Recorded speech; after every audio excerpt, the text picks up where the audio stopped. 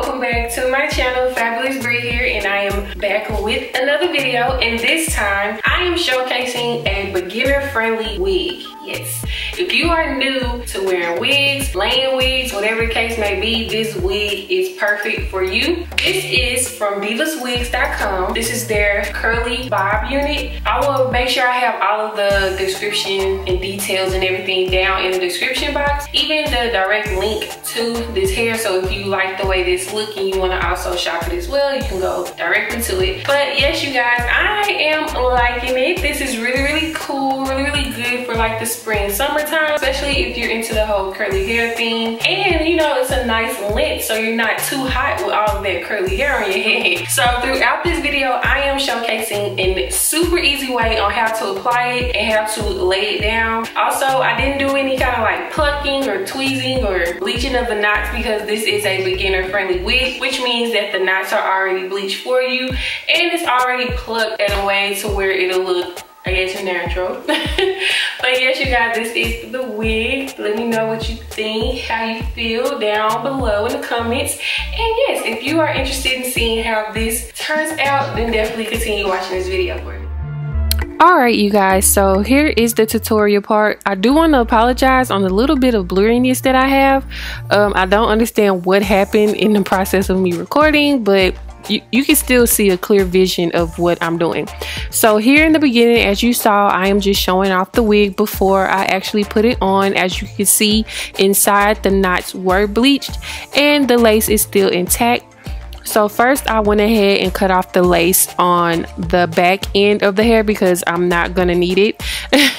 And now I'm just putting it on and just kind of playing around with it, trying to see what it looks like. And now I am tugging down the side of the lace just to see what I'm working with as far as cutting off and making it look a little natural. So now I'm just taking a hair clip and just pinning back the excess hair so I don't cut any hair that doesn't need to be cut.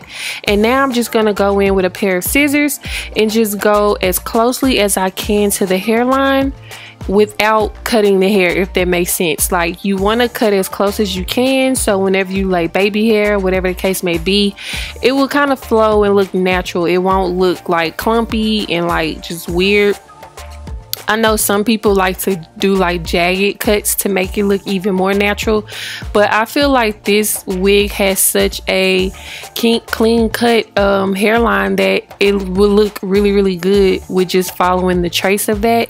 So that's exactly what I did, and I'm about to finish it up right now.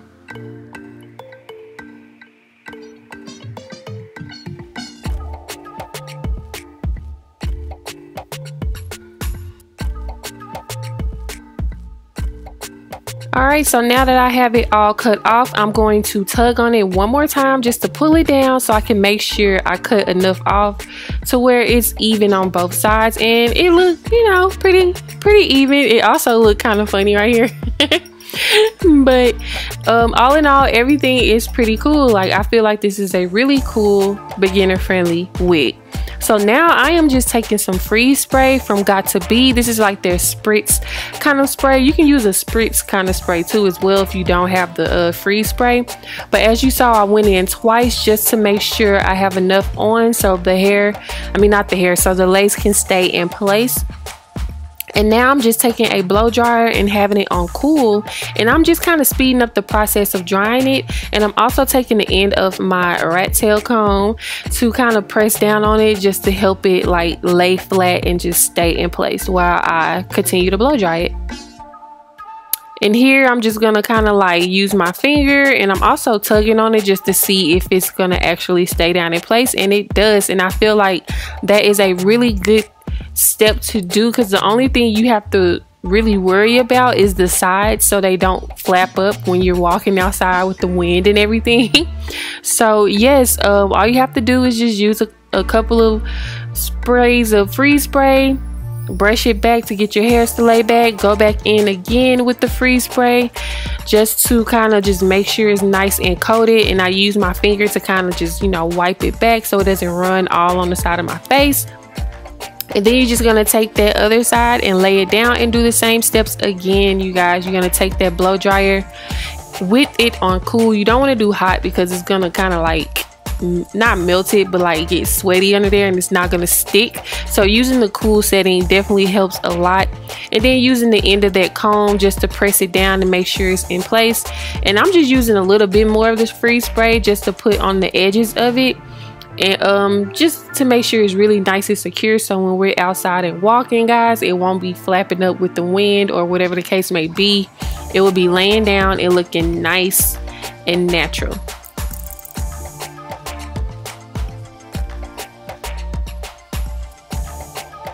And as you see, I'm just pulling along with it just to see how it does, and you know, just make sure it stays in place. And now I'm getting ready to style it, and I didn't really have to do much, you guys. This hair is so soft and just so freaking perfect, you guys. Here I'm just kind of cutting off a little bit of hair just to create like a little baby hair right there, and then to also lay down my sideburns, because that's a must with me with any kind of hairstyle I do, whether I wear my natural hair or wear a wig. I have to lay those edges, guys. So yes, that is what I'm doing now. And I just used some Eco Styler gel. I didn't really use nothing too fancy for my edges, just something that I would normally use all the time on my real hair. So now I'm just gonna go in with some water.